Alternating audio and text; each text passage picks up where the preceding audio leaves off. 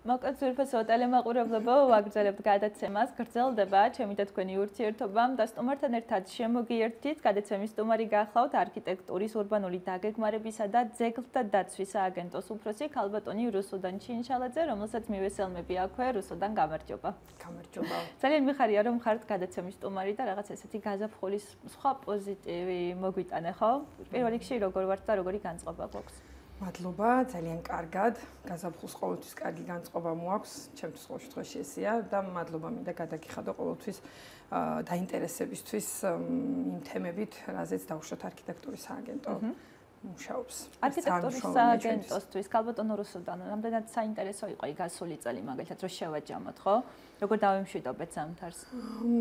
ძალიან საინტერესო იყო, გარდამავალი იყო თავიდან ბოლომდე ჩვენთვის, იმიტომ რომ არასრული წელი გამოგვივიდა, რეალურად მარტის ბოლოს იქნება ჩვენთვის სრული წელი და ყველა მიზანი და გეგმა რაც დავისახეთ შიდა მენეჯმენტში ეგ არ არის, მალევე დავინახეთ შედეგი, მაგრამ ის რაც საზოგადოებამ უნდა დაინახოს შედეგები, რეალურად დავსახეთ მიზნები, დავიწყეთ მოსამზადებელი ღონისძიებები და ეხლა უკვე ნელ-ნელა ვიწყებთ. მოვიკითხო შრომის შედეგს. და რა შედეგებს ველოდებით? მაგალითად, რა დავიწყეთ და რა დაიდება აი სრულ წელს, როცა გულისხმობთ და საუბრობთ მარტზე? დიახ, ნუ მივიღებთ პირველ რიგში ალბათ ეს ძალიან ლამა სკვერს ნიკიტინის ქუჩაზე, მივიღებთ ასაფეხურიან კიბებს რეაბილიტირებულს, მივიღებთ რამოდენიმე კედელს მნიშვნელოვანს, მათ შორის ავანგარდის ახლად გაიხსნება მალე სკვერში კედლის ხატვას, მივიღებთ ძალიან ლამაზი კედლები გამოგვივა, რამოდენიმე და ეს არ იქნება დასასრულო. მემორანდუმის გაფორმება დასრულდა, ესკიზები მალე გადმოგვეცემა, სავარაუდოდ რას ვიხილავთ კედლებზე ეს რომ ვნახოთ და აპრილის ბოლოს როგორც გვეუბნება კონტრაქტორი, ჩვენ უკვე კედლები მოხატული გვექნება. არ ვიტყვი რომელი კედლები, ალბათ საინტერესო იქნება და მე თემატიკაზე რო ვისაუბროთ, ეს თქვენ წარადგენთ თუ ეს უბრალოდ დიახ, ნახეთ, გასულ წელს ამ კომპანიამ ნიკო არტმა მოხატა ქალაქში კედელი და ის დაინტერესებული იყო თემატიკით, ის მოგზაურობს მთელი საქართველოს მასშტაბით, ჩარჩან იყო ყაზბეგის წელი და ძალიან ლამაზი შექმნეს ყაზბეგი და რუსთავი. წელს მთლიანად იყვნენ დაინტერესებული ქუთაისით და ეს დაინტერესება ნუ მარტიდან მოდის და მარტიდან თანამშრომლობთ დეტალებისთვის და ბევრი დეტალი იყო გასათვალისწინებელი იმისთვის, რომ სასურველი შედეგი მივიღოთ. ვიცით, რომ 2020 წელი მათთვის არის ქუთაისის წელი. მხატვრები იქნებიან როგორც საქართველოს მოქალაქეები, ასევე უცხოეთიდან მოდიან შვედები, ფრანგი, გერმანელი, მრავალფეროვნება გვაქვს ამ მხრივ. არის მაგათ საქმიანობაზე იმპროვიზაციასაც ემყარება, მაგრამ ამ შემთხვევაში ძალიან დაჟინებული თხოვნაა ჩვენი და ესკიზებიც გვეცოდინება. წინასწარ თემატურად არის რა შენობაც არის და რა ფუნქციაც აქვს დღეის მდგომარეობით შენობას, რომლის კედელიც მოიხატება, ისეთი დატვირთვა ექნება ნახატსაც და ძალიან ბევრ ხელოვნებას აერთიანებს ეს მხოლოდ ერთი კედელი მოიხატება თუ რადგან ამბობთ 2020 წელი ეს იქნება ქუთაისისთვის, ზოგადად იზრუნებენ ხო? დიახ, ჩვენ ეს ნიკო არტის ფარგლებში ვიცით ზუსტად რომელი ლოკაციები იქნება, უბრალოდ არ გამოვრიცხავთ რომ მეორე ეტაპიც ქონდეს, მას შემდეგ რაც ამ მხატვრები მოიხიბლებიან და მოიწამლებიან ქუთაისის სიყვარულით, არის ამის მოლოდინი და მეორე ნიკიტინის სკვერ ანუ ქუჩაზე, სადაც გვაქვს ეს სკვერი, იქაც გვჭირდება ჩვენ ქუჩის ხატვის გამოყენება, ელემენტები, ამიტომ ამაზე ცალკე ვიზრუნებ შემდეგ რომ თუნდაც ქუთაისელმა მხატვრებმა რატომაც არა მოხატონ ამ სკვერის კედლები და კრეატიული ძალიან გვაქვს შეხება და შემოსულა რამოდენიმე პროექტი, სრული მხარდაჭერა აქვს ჩვენგან ყოველთვის, როდესაც კი რაიმეს მოინდომებენ. ქუთაისელი მხატვრები. მოდი გადავიდეთ მაშინ, ხო, რადგან გავაჟღერეთ ნიკიტინის ქუჩაზე არსებული სკვერი, ქუჩის რეაბილიტაციაც მიმდინარეობს, ხო, როგორც ფლოფ ინფორმაციას. ქუჩის რეაბილიტაცია სრულდება, სამღებრო სამუშაოებია მხოლოდ დარჩენილი. ქუჩა დასრულდება და სრული მზადყოფნა იქნება იმისათვის, რომ პროექტი როგორც კი დასრულდება, ამის შემდეგ დავიწყოთ უკვე სკვერის მოსაწყობად სამუშაოები. თქვენთან მოსვლამდე გქონდა შეხვედრა ჯგუფთან, ვინც ახორციელებს რეალურად პროექტირებას ჩვენი რენდერის საფუძველზე და მაქსიმალურად ვიღებთ ორივე მხარე პასუხისმგებლობას, რომ აუცილებლად სკვერი გამოვა სწორედ ისეთი, როგორიც მოსახლეობას ჩვენ ვაჩვენეთ და ვუთხარით, აი როგორი ლამაზიცა გვაქვს სკვერი ნაჩვენები, ისეთი უნდა გამოვიდეს ბოლოს. და ვინ არიან ხო ეს ადამიანები, როცა საუბრობთ ჯგუფზე და რა ტიპის გამოცდილება აქვთ მათ წარსულში, ხო? ნახეთ, აქვს გამოცდილება, ანუ ეს თემა არქიტექტურის სააგენტოს მსჯელობის ფარგლებს ზოგადად სცდება, რადგან სახელმწიფო შესყიდვა ცხადდება, ტენდერის გზით ირჩევა კომპანია და თქვენთვისაც მნიშვნელოვანია ხო საიმედო ადამიანებთან თანამშრომლობა. აუცილებლად და ეს რომ საიმედო იყოს, ამის გარანტი გახლავთ ტენდერში მოთხოვნა გამოცდილებისა.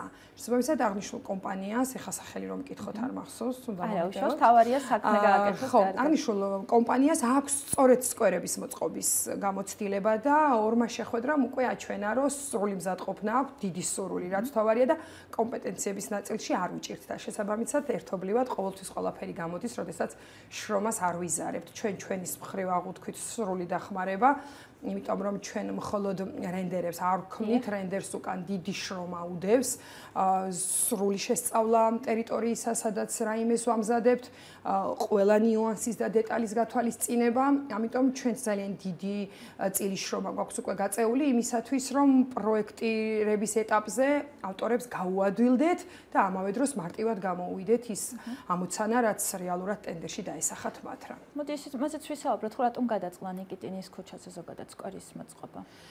დიახ, უბრალოდ რიონისპირა გვაქვს ჩვენ უმშვენიერესი, ყველა უნდა შევთანხმდეთ და არა გვაქვს ისე ათვისებული, რომ მიმზიდველი იყოს ტურისტისთვის. გადავწყვიტეთ კონცეფცია, როდესაც შეიქმნა, მივიღეთ ხელმძღვანელებიდან დავალება, რომ რატომაც არა სკვერის სტატუსი აქვს იმ პატარა ადგილს, რომელიც გვაქვს რიონის მხარეს, გზამ, რომელიც გაყო გზის მარჯვენა მარცხენა გააჩნია ხა საიდან. შევხედავთ და რეალურად მივიღეთ ქალაქის ხელმძღვანელებიდან და მადლობა მათ ამ შესაძლებლობისთვის. გვითხრეს, რომ რამოდენიმე ნიმუში შეგვექმნა თუ როგორ წარმოგვედგინა აღნიშნული ტერიტორიის განვითარება. რამდენი ხანი მუშაობდით ხო ამ იდეებზე? 4 თვე ვმუშაობდით იდეებზე, როდესაც შევჯერდით უკვე როგორი უნდა ყოფილიყო საბოლოო ჯამში სკვერი, ძალიან საინტერესოა პროექტზე მუშაობა, საერთოდ ზოგადად, სანამდე რენდერი შეიქმნება, ძალიან საინტერესოა, რაღაც დოზით ვსწავლობთ მიწას, ნიადაგს, როგორ გაუძლებს, რა მდგომარეობა გვაქვს. ნუ ეხლა რომ ვსწავლობთ ირგვლივ ტერიტორიას, ხო ეგ ეხა ბუნებრივია. დენდროლოგიური ელემენტები გვაინტერესებს, ბევრი ნიუანსი არის გასათვალისწინებელი, რომ უბრალოდ ნახატი არ გამოგვივიდეს შექმნილი და არამედ რეალური რენდერი გამოვიდეს. ამიტომ 4 თვე დასჭირდა აი ამ პროექტის შექმნასაც, მოწონებას და შემდეგ უკვე ტენდერის სატენდერო სამუშაოების გამოცხადებას რა და შეკრულების დადებას. მოდი ვიხილოთ ვიდეო, ხო? როგორი უნდა იყოს სკვერი, რომელზეც ვსაუბრობთ. ანუ მას შემდგომ რაც კომენტარ ადამიანებს განსაკუთრება მოწონება, ხო? ფაქტობრივად ამაზეც რომ ვსაუბრობთ. სხვათა შორის, როდესაც გაჟღერდა რეალურად, დიახ, რაც გაჟღერდა ეს ვიდეო, გამოხმაურება იყო უპრეცედენტო, რაც ჩვენ ძალიან გვახარებს. მე მგონი, რა ვიცი, ხამაღლა შემიძლია ვთქვა, რომ ქუთაისში არ დარჩენილა მოქალაქე, ვისაც არ გაეგო, არ მოეწერა ჩვენთვის, უმეტესად პათოსი იგრძნობა, რომ ხომ იქნება ესეთი, იმიტომ რომ ეს ზღაპარია, ესე გვეუბნებიან. არ ვთვლით, რომ ჩვენ აქ რაღაც წარმოუდგენელია, უბრალოდ შესაძლებლობას ვაძლევთ როგორც ტურისტებს, ასევე ჩვენ ქალაქის მოქალაქეებს და ნებისმიერ ვიზიტორს, რომ რიონის სანაპიროს ხედებით დატკბეს, დაისვენოს, ქალაქის ცენტრში გვექნება ერთი უმშვენიერესი ადგილი და ძალიან მნიშვნელოვანი, ეხლა ვხედავთ კადრში, ადაპტირებული სკვერი გვაქვს და ეს არ იყო მარტივი, იმიტომ რომ ძალიან პატარა გვაქვს ტერიტორია, დიდი არ არის და პანდუსის ნორმებში მოწყობა იყო ძალიან რთული, ამიტომ რამოდენიმე შეტეხვა გამოგვივიდა, მაგრამ ლამაზია სიმართლე რომ ვთქვათ, ტალავერისა და გამწვანების ფონზე გვაქვს ეს ძალიან ლამაზი ეფექტი და ეს სრულდებიც არ არის, სრულებითაც არ არის რთულად მისაღწევი. აი ამ შედეგის მიღება. რუსუდან სხვამ დასვა ძალიან ბევრი შეკითხვა ხო და იქვე თოლიების ხმა მოიყო ხო არაერთგვაროვანი რეაქციაც ანუ არა თოლიების ხმა პირველად გავიგონე ზღვა მესმის უბრალოდ იცით რა არის არ მესმის ზოგადად სკეპტიკური მიდგომა მაგრამ კარგით იყო სკეპტიკური მიდგომა უბრალოდ პროგრამაა რომელშიც ღვთისწყალობით ჩემი სამსახურის გუნდის წევრები მუშაობენ და ეს ქუთაისში არც თუ ისე ხშირი სიამოვნება პროგრამაში რომელშიც ვმუშაობთ უბრალოდ ესეთი შედეგი მივიღეთ არც გქონია იცით გათვლა იმაზე უბრალოდ შიში ან ფიქრი იმისა რომ დავაკვირდეთ რა ხმები ისმის რომ რაღაც მე არაერთგვაროვანი რეაქცია არ გამოიწვიოს თქო ვფიქრობთ რომ ამაზე ყურადღების გამახვილება საერთოდ არ იყო აუცილებელი იმიტომ რომ არ არის ზღვის ხმა მე ვიტყვი რომ მდინარის ხმაა და ცოტა ისეთი რთული თქმელია რომ აი ნაკლად ჩაუთვალოთ აღნიშნულ პროექტს ეს ხმა ხო ცოტა რაღაცა არასერიოზულად მომეჩვენა ეს უბრალოდ ჩვენ არც მიგვიღია მხედველობაში აუცილებლად მთავარია ის რომ მოქალაქეებს რა თვითონ სკვერში შევთავაზეთ ის მივიღოთ აუცილებლად თქვენ ბრძანეთ რომ ძალიან კარგი გამოხმაურება ჰპოვა და ჭეშმარიტად ძალიან ლამაზია ხო რასაც ხედავთ. ნამდვილად იქნება ისეთი რასაც ხედავთ ვიდეოზე კამპეტანალის თქვენ სამკითხას მისვლა. კი, ნამდვილად. ხო, ანუ იქნება კი. უნდა იყოს აუცილებლად. იქნება სიტყვი, აი ხომ არის, როდესაც შემდეგ მოვალ და ერთად ვიმსჯელებთ, ან ერთად გავისეირნებთ აღნიშნულ სკვერში, რომელიც დასრულდება.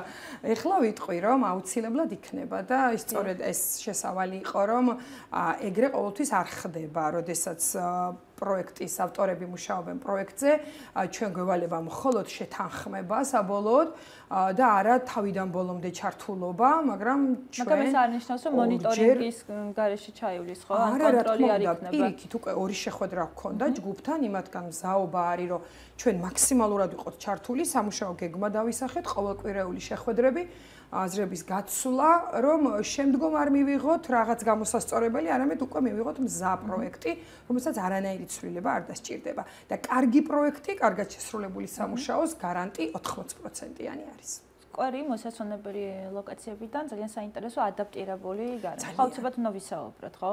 კი. ადაპტირებული გარემო. ძალიან მნიშვნელოვანია. უბრალოდ ვთქვით, რომ ის სიკეთე, რასაც ახლა ჩვენ მოქალაქეებს შევთავაზებთ, აუცილებლად ყველა მოქალაქეს უნდა შეხებოდა და უნდა შეძლებოდა, რომ რიონის სანაპიროსთან შეიძლება სხვაგან ახერხებენ უბრალოდ.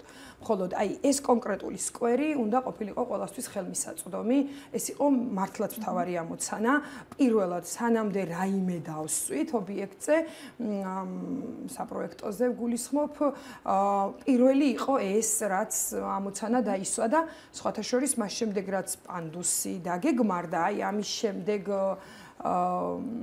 გავანაშენიანეთ მოკლედ ესე უნდა ვთქვა მთლიანად სკვერი და ყველა იყო ჩართული მთლიანად მთელი სააგენტოს შემადგენლობა აი ამ პროექტის კონცეფციის მოწონებაში მსჯელობაში მადლობა მათ ამისთვის, იმიტომ რომ ძალიან დიდ შრომას წევენ ნამდვილად, რომ ლამაზი ლოკაციები შევქმნათ ჩვენს ქალაქში. მართლა ვმუშაობთ რაღაც ამბიციური პროექტებზე, უბრალოდ მაშინ, როდესაც წინა შემთხვევაში თქვენთან ვიყავი სტუმრად, მაშინაც შევიკავე თავი კონკრეტიკისგან, იმიტომ რომ თორე მაშინაც მუშაობდით აღნიშნულ სკვერზე რაღაცა დოზით. ანუ სხვა იდეებზეც მუშაობთ, ხო, პარალელურად. აუცილებლად, კი, ძალიან ამბიციურ, ძალიან საინტერესო იდეებზე ვმუშაობთ. ვერსიახლეს ვიხილავთ.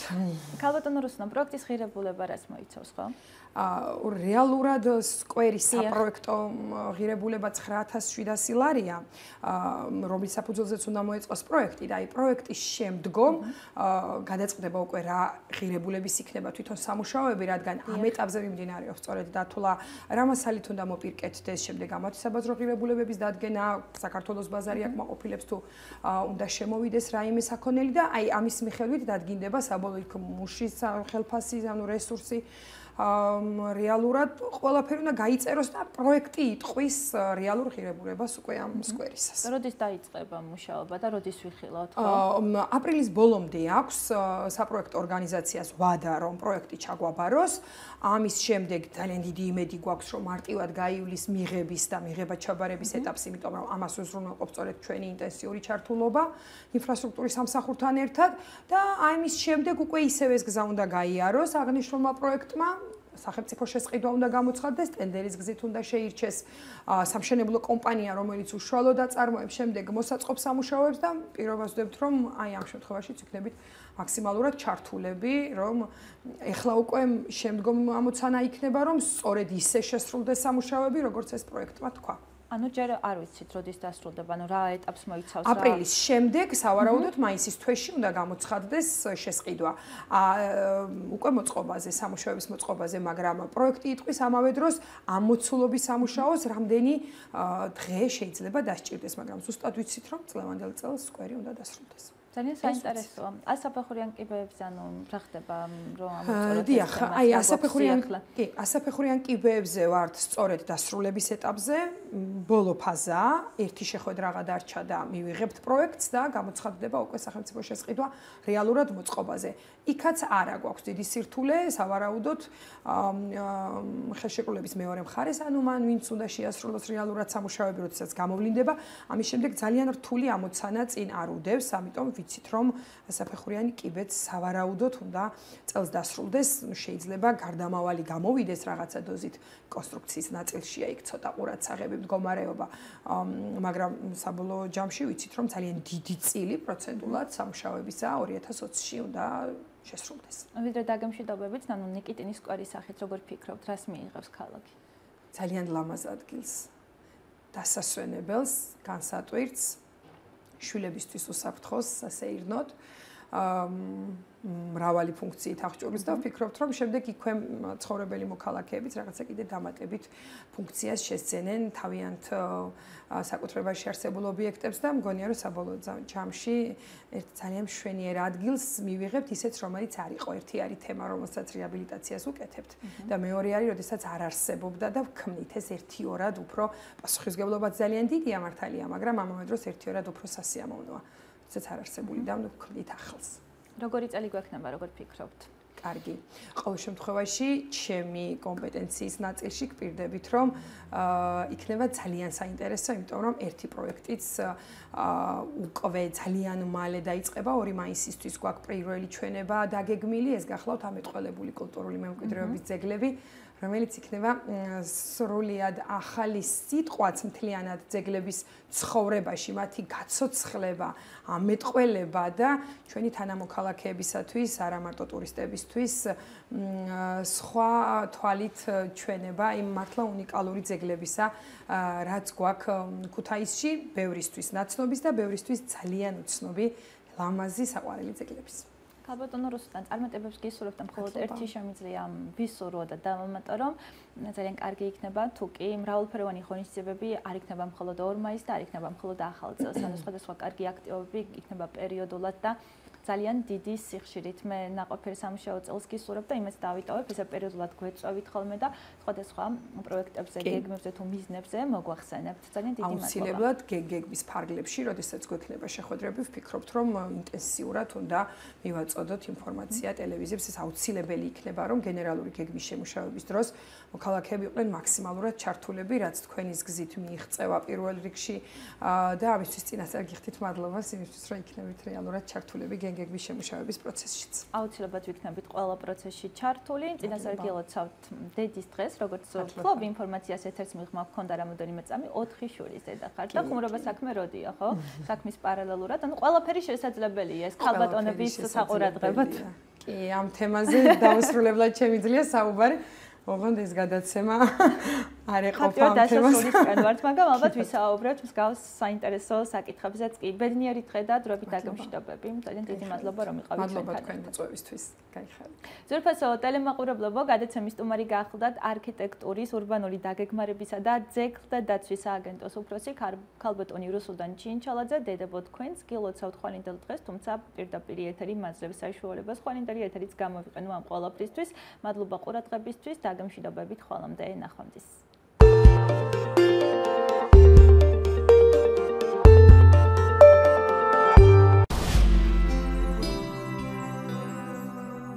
გაიარე ავტორიზაცია მობილურით